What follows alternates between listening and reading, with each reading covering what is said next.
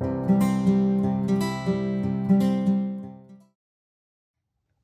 it's Dr. Bains. I wanted to talk a bit about, this video is really for people who are already on testosterone, but it just doesn't feel like how you'd want it to feel. Everything you've heard about it, you may have a few days where you actually feel really good, but the rest of the time something just doesn't feel right.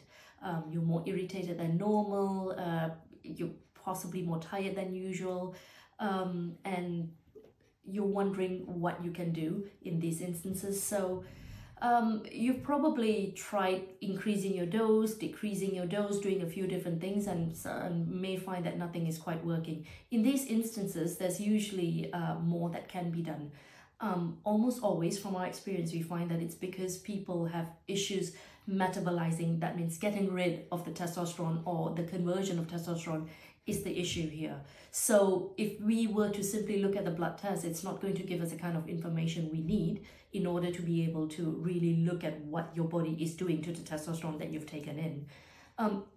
One of the more useful tests in these instances is called the Dutch test, and that's a urine test which really tests for the metabolites, which is the waste products that comes out in your urine. So if you have too much of a waste product or too little of it, depending on what you were expecting, it gives us an idea of where in your pathways there's an issue.